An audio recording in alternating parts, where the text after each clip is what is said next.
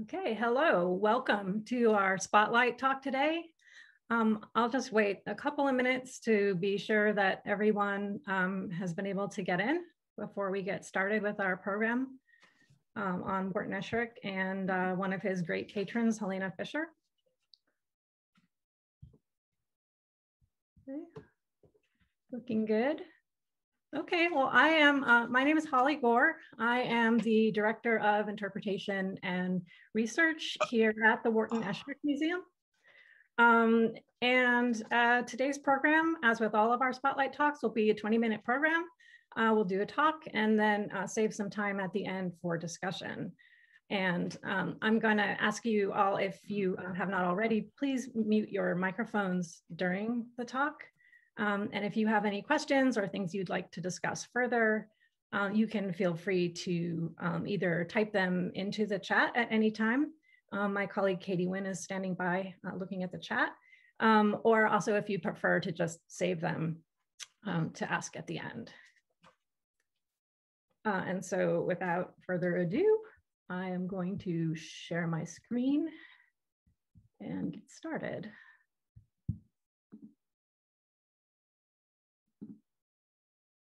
Okay, so today's spotlight is on Helene Fischer, Wharton Esherick, and Furniture as Sculpture. It is in celebration of the exhibition Daring Design at the James Michener Museum in Doylestown, Pennsylvania. The exhibition, I'll just read a little bit of the description.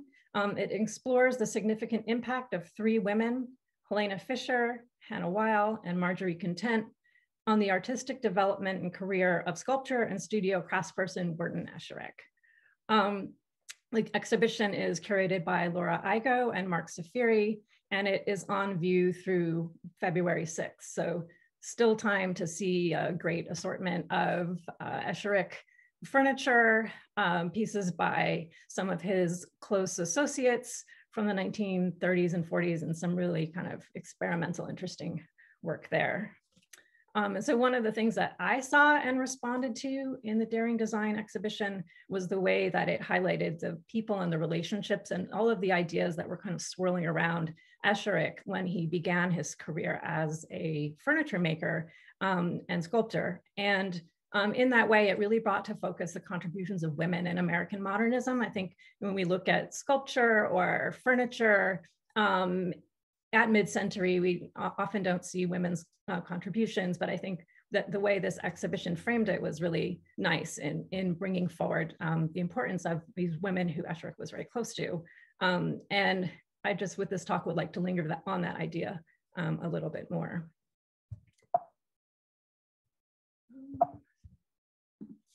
There. So I'll just talk a little bit about who Helene Fischer was and how she came to know Wharton Esherick. So Helene Fischer was a German-American businesswoman. She was an art patron and a collector. She was born Helene Körting in Germany in 1879.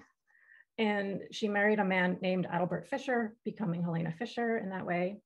The Fischers emigrated to the United States in 1903. And the reason they did this was so that Adalbert could manage the family business, which was a valve instrumentation company called Schutte-Körting that Helene Fischer's father had established in Philadelphia. And so the Fischers settled in the Mount Airy neighborhood of Philadelphia. They had a stately home built and they set about starting a family. They had a traumatic moment during World War I when they were accused of espionage. Adalbert was actually interned, held as a POW during the war, and the United States government seized Schutte-Körting, and Helene was narrowly able to regain ownership. After Adalbert Fischer passed away in 1942, Helene Fischer became the president of Schutte-Körting, and then after her retirement in the 1950s, she became the president of the board. And so here in this image, we see her sitting at her desk in the Schutte-Körting factory.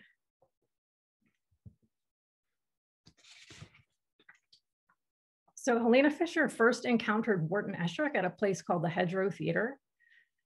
The Hedgerow Theater was a small repertory theater company It actually still exists in a very different form than it did then. But it still is in Rose Valley, Pennsylvania, which is south and west of Philadelphia and very near to the Wharton Esherick studio.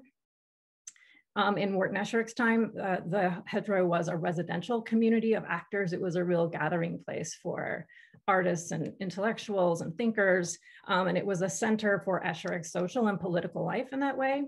One of the really opportune things that he was able to do was to use the building as a kind of a gallery for his furniture and sculpture. As he was just getting started out in the 1920s, he had begun his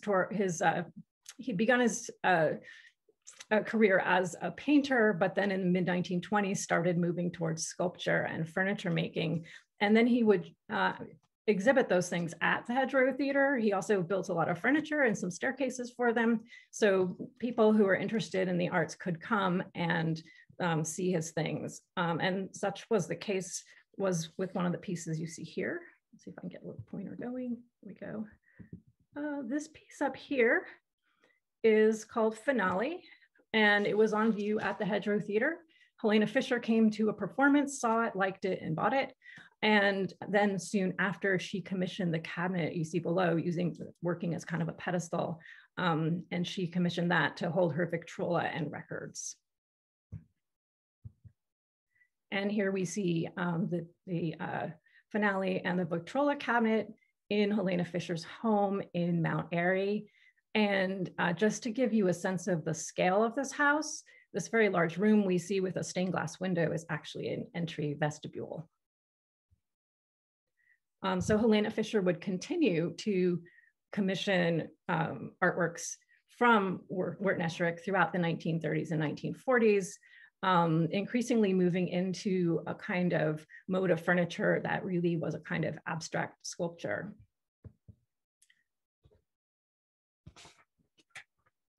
And so here is a piece that is a side table that Esherick made for a guest bedroom in Helene Fischer's home. This was completed in 1931. It's walnut. It has a kind of an abstract composition of triangles, and in very many ways functions as a sculpture.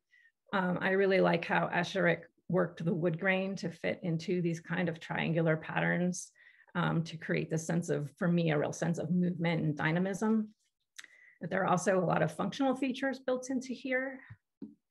So this little tassel here is a light pole that turns this bulb on. I don't know if you can see it real well in this black and white picture, but the bulb is actually sunk into a kind of a faceted recess that Esherick created for it. And then this whole panel here is a door that opens and there's shelving inside. And then this little handle here, that is where you would get your fingers under to open it. And then there's a long piano hinge down this side where it swings open. So a piece like this would obviously have been very experimental, very new for the time, would have required a lot of creative vision on the part of Esherick, but also I think a kind of a willingness and faith from a patron to kind of go into the unknown with him and to fund that. And Esherick was very grateful to Helene Fischer for the kind of freedom that her confidence and support, financial support, afforded him. And I'm just going to read a couple of excerpts from some letters that he wrote her where he thanks her for what she's done. So in one case, he says, "Thank you for the check, and better still, the opportunity to try out another idea." And then in another, "We artists start with an idea. How near to that idea we finish depends on so many things." And then I really like this one, because evidently she'd been away for a while. And he said, "I missed your encouraging spirit. You have a nice way of putting confidence into me in what I'm trying to do." I mean, what a nice thing to say to somebody. And here just quickly is another piece that Wharton Esherick did for Helene Fischer, where he's really working in the manner of furniture as abstract sculpture. It's a corner desk built in 1931. And I should acknowledge that with this piece, as with many of the pieces of this era, he built it with his cabinet maker, John Schmidt. So John Schmidt would have been doing the technical woodworking, all of the lovely joinery, the beautifully working drawers, the drop front that you can kind of see in the color photo open, all of this really intricate woodworking. And then Esherick would have provided the design and also done the hand sculpting. And when I say hand sculpting, I mean details like this one here. This is a stack of drawers, and these little angular, triangular divots are actually kind of handholds, something you get your hand under. Here's another view of the desk open. And so Esherick was really excited about this piece. He had an opening for it at his studio where he invited his friends to come and see it before it went to Helene Fischer's home. And then his friend, the writer Louise Campbell, wrote a kind of a prose poem about the desk that she called A Portrait of a Desk. And in it, she characterized the piece as a piece of sculpture that evolved itself into a desk, or rather a desk that evolved itself into a sculptural creation. So looking back at Esherick's time, it's really remarkable to me that he was able to work this way when he did, because this was the Great Depression, and a lot of artists were really struggling just to work at all. And also the United States art scene was not super conducive to abstract art or abstract sculpture. And I think for looking at Esherick's time, this is where his own library is just a really great resource. So I want to take a little detour into a couple of the books that he owned and purchased around the time that he was doing these pieces for Helene Fischer. So I want to look at two books that he purchased in 1936 that were actually also published that year.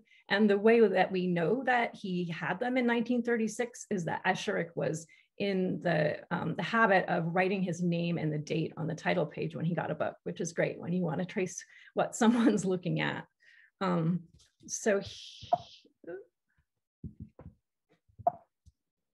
Advancing there. So here is a page from a book called Art in Federal Buildings, Volume 1, Mural Designs. And the book is just chock full of sketches for murals. And this was for a mural project in Philadelphia. And this is what we call New Deal art. It's funded by the federal government during the 1930s as part of a series of programs that were designed to give work to out of work artists. So kind of a work relief program, treating artists just like any other kind of worker. And this mural is really typical of the kinds of styles that they use, telling representation, really recognizable stories. This was for Pittsburgh, and they're showing the development of steel, so something of local interest. And it's representational, meaning it represents kind of recognizable stories and people. So very different from what Esherick was doing with this very abstract work. And also a lot of New Deal art administrators really avoided sponsoring abstract art because they felt that wide audiences would not relate to it, that it was too elitist. And that's one end of the scope of what Esherick's looking at. And then here, from the very same year, a totally different world. This book is called Cubism and Abstract Art. And it is an exhibition catalog for a show that was at the Museum of Modern Art in New York. And what is interesting to me about this is that it was a very large show of abstract art, a lot of sculpture, but almost exclusively given over to European artists. So above, we have a piece called Head Landscape by Alberto Giacometti, who is Swiss, and below a wood sculpture by Henry Moore called Two Forms, and Henry Moore being a English artist. So, an exhibition like this and a publication like this would give some, artists like Wharton Esherick, American sculptors, maybe a lot of inspiration in looking at what was going on in Europe, but maybe not so much in the way of real opportunities for exhibiting and selling their work. But this is not to say that there was no innovative sculpture happening at the time. So as a case of Isamu Noguchi, one of my favorite sculptors, shows. Noguchi was a Japanese American sculptor and designer, and I've always found in his work a lot of parallels with Esherick, a lot of really interesting kind of doing similar things at similar times.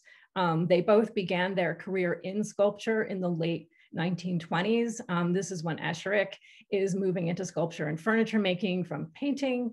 And Noguchi is at that time in Paris studying with Constantine Brancusi, who was a sculptor that Esherick was very interested in. And both of these artists really push the boundaries of modernist sculpture by working across this kind of fine art sculpture that doesn't have a purpose, and also making functional objects and making functional objects as sculptors. And so the slide I'm showing here just shows one of many stage sets that Noguchi did for Martha Graham. He started working with her in the 1930s. And this piece here is a stage set for, it's called Mirror Before Me. And it's made up of 3 props, very sculptural props that depict the furniture in a woman's dressing room. So here is a chair. And this piece back here is a clothes rack. And the audience knows that it's a clothes rack because the dancers hang part of their costume on it. And then this very abstract piece here is a mirror. And again, we know that it's a mirror because of the way that dancers interact with it. And so these kind of sculptural props become a really big part of Martha Graham's identity as a dancer and choreographer who is really modern and cutting edge. You know, she's not doing what other people have done before with using painted backdrops. And she's really using these very sculptural pieces and that really work as extensions of her body. And here we see her in a publicity shot in the chair where it really becomes an extension of her. So cycling back around to Esherick and Helene Fischer, I think a really kind of similar vision comes across of these kind of objects becoming a part of a woman's identity as a really modern person. In the piece that Louise Campbell, Esherick's writer friend, wrote about a portrait of the desk. And I just want to read the end of the piece for you because I think it's really great. So she writes, a woman's desk. Her evening gowns are by Patou, sports clothes by Chanel, pajamas by Nowinski, luggage by Vuitton. Her perfume and lipstick as modern as her desk. Words by Gertrude Stein, E.E. Cummings, and James Joyce, to music by Stravinsky and rhythmics by Mary Wigman, with explanatory notes by D.H. Lawrence, assisted by Henry Ford, merged into sculptural expression by Wharton Esherick.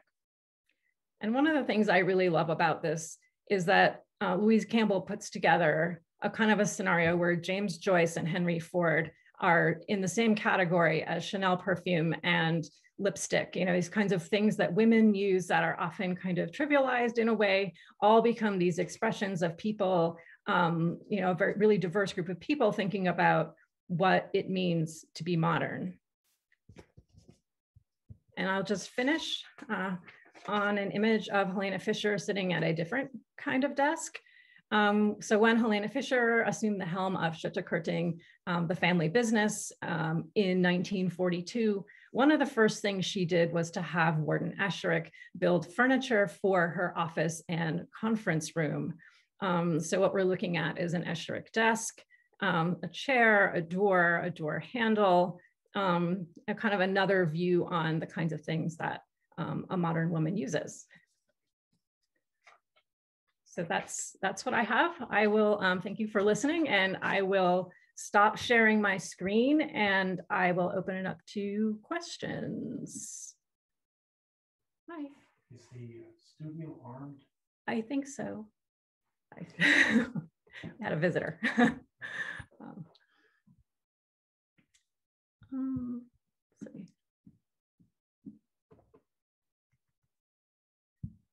Okay.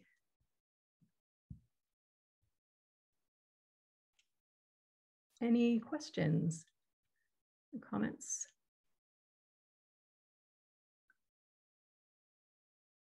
I'll just chime in, Holly. It was wonderful talk. Thank you. In the chat, as we've been going along, we did have a couple of questions that we fielded. Okay. Yeah, okay. And one of them was about where some of these pieces are now, including, private collections. Right. The table with the light is part of the Michener show. Right. As are many. Some of them are in museums as well. Is that right? Yeah. So it was a piece that is in the Michener show, but I didn't show. Esherick made a cabinet for Helene Fischer to store her ever-growing record collection. Once the Victrola cabinet filled up, there was a kind of a bench and a cabinet that he built that is in, I think, the University, the Art Institute of Chicago collection. I know the Michener show has a lot of the pieces from the Schutte Kerting conference room. That there's a large conference table. And we have here at the museum, I was looking around to see what we had kind of, evidence of their collaboration. And Esherick did make some versions of the chairs that he made for the Schutte Kerting conference room. We call them the SK chairs. And he made several, and he being the experimentalist he was, he kind of did some variations on them with different fabric versus leather. The original ones were kind of a red leather. It would have been really, I think it's just one thing to bring up also. I feel like the black and white photos misses a lot of the color aspect of these things. But yeah, so we have a couple of those things here.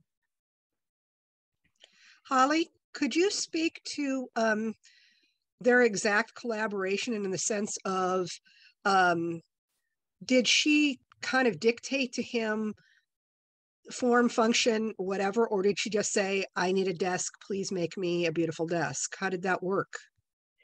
Yeah, that's a great question, right? And I think as with so many of these artist collaborations that are very friendly, and I think this is the case with also Martha Graham and Noguchi. Excuse me.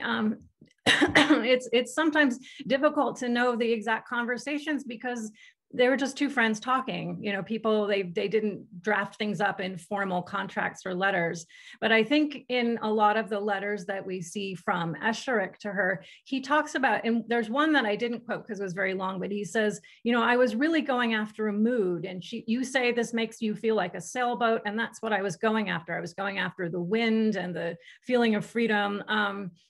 And so I think it seems to me that she would have asked for specific pieces, the fact that he built her a Victrola cabinet, and then he built her a bench that would store her ever expanding record collection that didn't fit in the old cabinet. So it seems to me that yes, she would have said, I need a conference table, I need a desk. But as to what they, as to the final outcome, my thinking is that Esherick had a lot of freedom in experimenting, and that's why he thanked her so many times and really valued her as a patron. I mean, it's kind of interesting. I think a lot of times, we think of artists as being creative, but maybe not so much acknowledging the kind of fertile grounds that creativity might fall on. Yeah, if I could add to that, please. Wonderful talk, thank you. It was wonderful to see hear about the letters that Esherick wrote to her, expressing how much he appreciated her encouragement. When I would do tours, I would talk about how friends would commission pieces, people who commission work would become friends. So I would talk about the relationship, but I was remiss in not mentioning how encouraging that was to Esherick. And I think that's something we need to highlight in the tours, and maybe without being heavy-handed, encourage people, if they know an artist or an artisan that they appreciate, support them. Let them know you appreciate their work. Yeah, that's a great sentiment. Absolutely. Yeah. One comment. I'd just like to tell people that we did have the desk in the museum one summer, and it was really cool to see. because there's so many different ways the drawers open and so many hidden compartments. And the woman who owns the desk now, which is I think her granddaughter, would not allow anyone else to open the desk except herself. She was here and demonstrated it for us. Also would like to remind people that it's a corner desk. So she must have asked him to make a corner desk for a specific space. Yeah, I saw the desk when it was here too. I was visiting at the time, and it was just absolutely fantastic to see. And I think, you know, looking at the Michener exhibit, that little bedside table is also a really fantastic piece. Although, of course, when it's in a museum exhibit, you aren't able to see the inside often, which is, I think, one of the wonderful things we do on tours here, where we're able to demonstrate for visitors, you know, opening the things and showing them how the doors open and all the little nooks and crannies. It's kind of like exhibiting books. You know, books are made to have the pages turned, and these things are made to be opened and looked at in that way and used. One comment I'd like to make about the boardroom table that's on exhibit that was lent by the Philadelphia Museum of Art from the Schutte and Curting conference room is that I believe that they acquired it in 1972. And I believe that this is the first time it's been on display in 50 years. Wow. So I don't think it was ever displayed at the Philadelphia Museum of Art. Wow. Yeah. Mark, do you know, amazing. what other pieces from the boardroom that the Philadelphia Museum of Art owns? Well, they have everything. They have the boardroom table. They have 6 chairs that went around it. And there's a small desk that you showed an image of Helena sitting at. That was her desk. And there's a trash can, and there's a, I can't remember. There's a couple of other smaller pieces. One thing that surprised me by the conference table was how small it was. Yeah, it looks really big in some of the photos. It looks like it's a 12-foot table, but it's not, you know. Yeah. No, thanks. I was wondering, oh, by the way, it was really a good talk. I really appreciate it. I was wondering, you mentioned the influences. Was there ever any reference that Calder might have been an influence to Esherick? So that's a great question. Calder, so by Samo Noguchi's account, Alexander Calder was one of the only artists in the United States who was able to make a living during the Depression off of abstract sculpture alone. So it's Calder, who's very well known for his mobiles, hanging abstract sculptures. I was reading, you know, I was looking through some oral histories, and I read that some people really thought Esherick didn't like Calder and would get very annoyed if people mentioned Alexander Calder, but no one knew exactly why. So I would have to say, yeah, he knew who he was, but there was some sort of feeling of animosity there.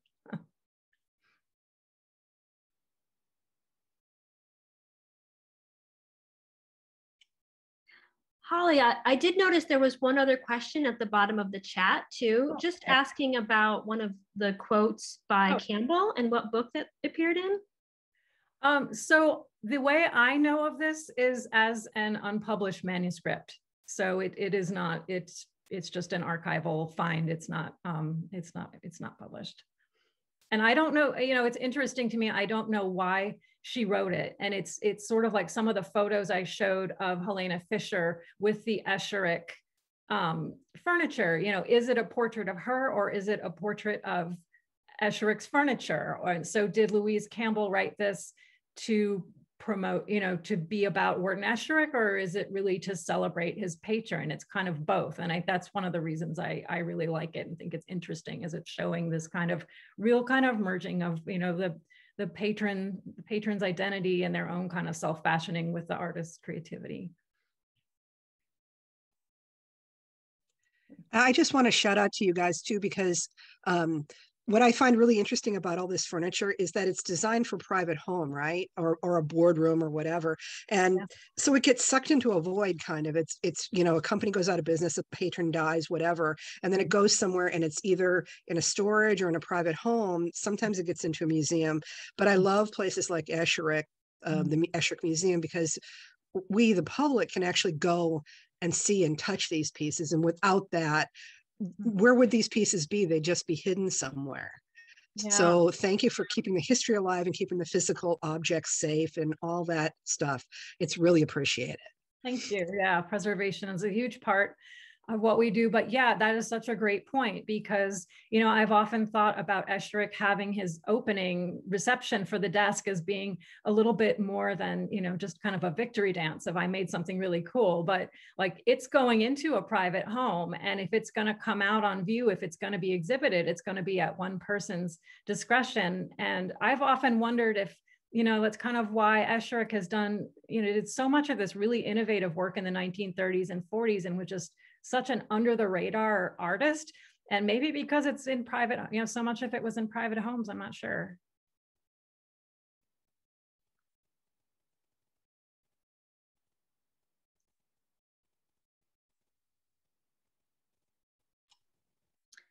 Holly, I see one other question in the chat, which I think we have time for if you do. Just asking if there's any, you know, more like in-depth workings or photos of, you know, the interiors of some of these pieces. I don't know if you have any knowledge of that or if anyone else on the call has insights. So I found some yesterday. So the photos of Helene Fischer at Schütte-Kerting, I just shoved into the presentation yesterday because I thought they were so great. And there are a few more in that file of the boardroom, which I plan to include in a blog post that we'll do. So stay tuned for that. There are a few more images of Helene Fischer's home, but they're really fragmentary. They, you know, it's like a photograph of the bedside table and you get just a little bit of the bed, or he actually did a kind of a basin for her, a corner sink. That's kind of interesting, but it's real close up, you know, so you don't really get the whole view of the room. So I would be very interested if others have come across images of these things in their original, you know, context that they were designed for. If the question is about inner workings in action of these pieces, I did write an article called Anatomy of a Masterpiece about the corner desk. And there are a lot of shots that I took of that desk. It's on my website if you're interested. And I think they sell it at the museum too. Yeah. Yeah, that's a great, I've looked through that publication. It's a great tour. If you can't stand there and actually open all of the drawers, you can kind of see them, all the different pieces coming together and opening and sliding and whatnot. And Mark, I couldn't remember, does the corner desk have a light, a fold out light? I know a lot of Esherick's pieces have fold out lights. Yes. Yes. Mm-hmm. Okay. Yeah. I was trying to think, did I remember that right? Or did I just invent? In the back section, not the top triangle, but the next one down is a light that pivots and turns on. So creating a nice little environment. Yeah.